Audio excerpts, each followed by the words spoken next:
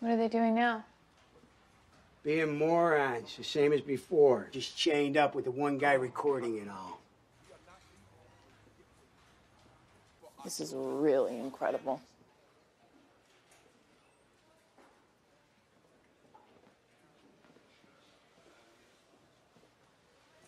Well, all this standing around is driving me crazy.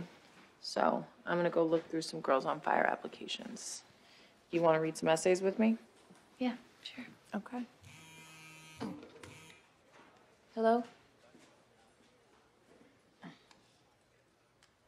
Spam? A robocall offering to refinance my home. I was hoping it was Scott. He doesn't have a lot of family, so I've left a few voicemails. Wanted him to know that I'm here if he needs anything. Help with the apartment or someone to watch the baby. Maybe I'm being too pushy. No. That's really sweet of you.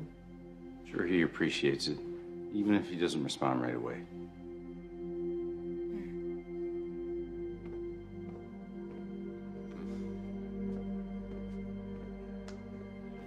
Come on.